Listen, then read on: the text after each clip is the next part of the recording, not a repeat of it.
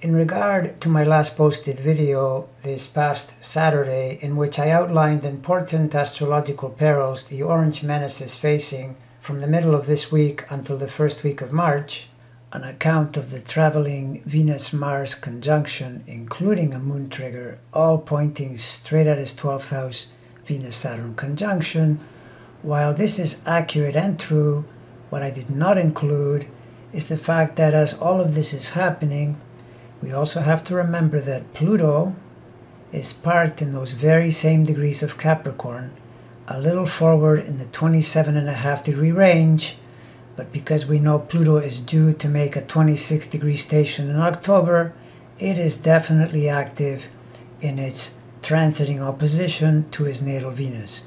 So saying that the moon, when it goes by those degrees, is triggering the Venus-Mars conjunction is one thing, but really it is triggering Venus, Mars, and Pluto, which makes the energy intensity ramp up significantly, as do the chances an especially juicy mess is manufactured as a result. Pluto has been near these degrees for some time. It was already active during 2020, but definitely in 2021, and now this year as well, directly opposing his Venus. And judging by the way things have been going for the Mar-a-Lago liar and criminal, it looks to me like it is systematically undermining the effectiveness of his messaging via the third sign rulership by Venus, and literally destroying his career, reputation, and social power, because Venus also rules the 10th, which is the house of career and the place of his zenith in midheaven. Of course, do realize that Pluto's transit also explains his methodology during these years, which is basically to go into full-on authoritarian fascist mode.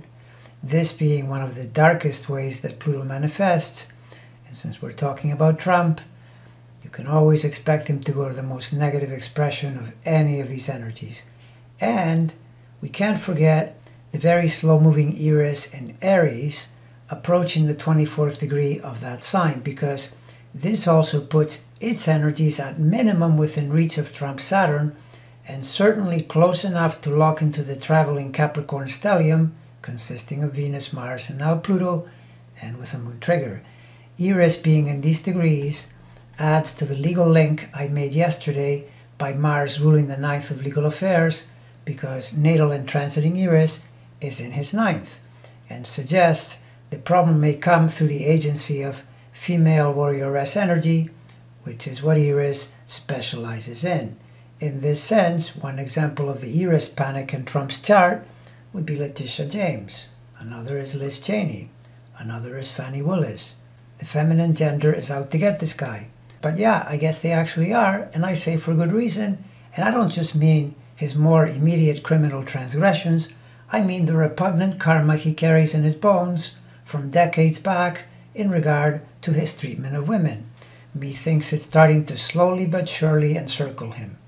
Bottom line, when we include faraway, slow-moving planets like Pluto and Eris in this complex, the threats at the end of the month are all the more real and dangerous.